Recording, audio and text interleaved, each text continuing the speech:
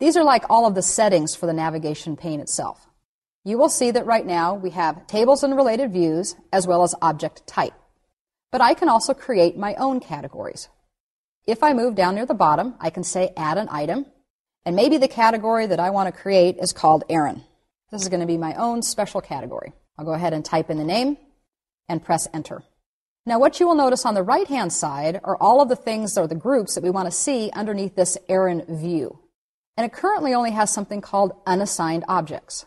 And people wonder how they can go about creating new groups. Well, once again, you would click the Add button. In this case, it's Add Group. And I'm going to call this My Items and press enter.